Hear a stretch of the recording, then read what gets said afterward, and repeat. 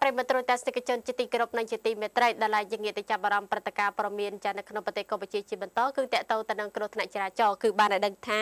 គ្រោះថ្នាក់ចរាចរណ៍3លើកកើតឡើងនៅក្នុងថ្ងៃតែមួយនៅក្នុងខេត្តកំពង់ឆ្នាំង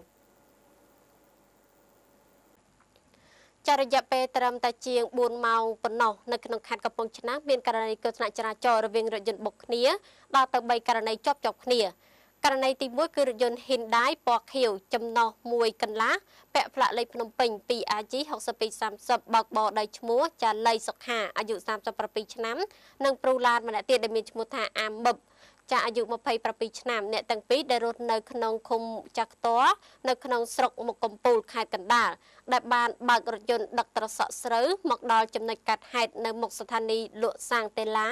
នៅខាងត្បូងសាលាបឋមសិក្សាភូមិអណ្ដូងស្នាយចាស្ថិតនៅក្នុងភូមិអណ្ដូងស្នាយនៅក្នុងឃុំអណ្ដូងស្នាយស្រុករលាផ្អៀកខេត្តកំពង់ឆ្នាំងក៏បានរើចង្កូតទៅបុកជាមួយនឹងចារថយន្តម៉ាកហ៊ីដៃចាពាក់ផ្លាកលេខ 3B 2409បណ្ដាលឲ្យក្រឡាប់បាសជើងរីឯអ្នកបើកបររថយន្តហ៊ីដៃចារោរបួសបាក់ជើងនិងព្រូចារោរបួសត្រង់ក្បាលពោះចាហេតុការណ៍នេះគឺបានកាត់ឡើងកាលពីវេលាម៉ោង 4:15 នាទីល្ងាចនៅថ្ងៃទី15ខែមីនាឆ្នាំ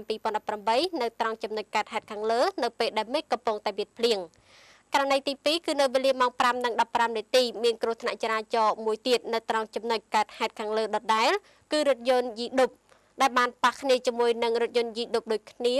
នៅក្នុងចាក់កំពង់តែមានការកកស្ទះចរាចរណ៍នៅក្នុងករណីគ្រោះថ្នាក់ចរាចរណ៍ត្រង់ចំណុចកាត់ហេតុខាងលើប៉ុន្តែរថយន្តទាំងពីរមិនបណ្ដាលឲ្យមានការខូចខាតធ្ងន់ធ្ងរហើយមនុស្សក៏មិនមានរងរបួសអ្វីនោះដែរករណីទី3គឺនៅវេលាម៉ោង 9:30 នាទីយប់នៅថ្ងៃដដែលមានករណីគ្រោះថ្នាក់ចរាចរណ៍មួយទៀតនៅតាមបណ្ដោយផ្លូវជាតិលេខ 5នៅត្រង់ចំណុចមុខធនាគារកាណាឌីយ៉ា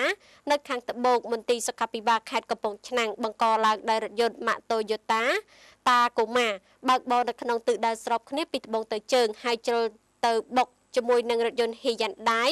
ពីក្រោយពេជ្រទំហឹងគៀបជាប់ពីក្រោយរថយន្ត Hyundai ហើយរថយន្តតាកូម៉ាខូចខាតខ្ទេចអស់មួយកំណាត់មុខទៅមុខលែងរួចនិងថយក្រោយលែងរួចផងដែរ